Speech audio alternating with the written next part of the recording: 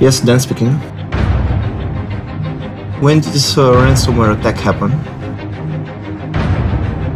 Oh, so your entire airport is blocked?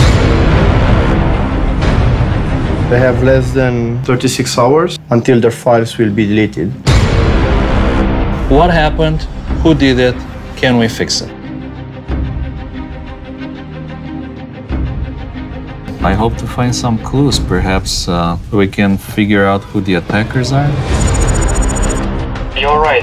This is one of those nasty protectors that normally takes a very long time. What? Is this Russian? Maybe something Arabic. They've been quite active. We need to keep digging.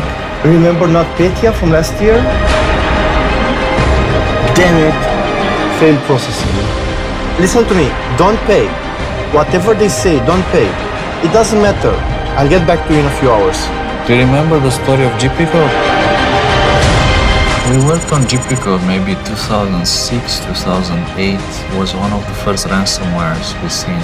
I remember there was a vulnerability in the key encryption. Found the RSA key. It actually did it. Nice. I have some good news and some bad news. No, I'm not kidding. I'm serious.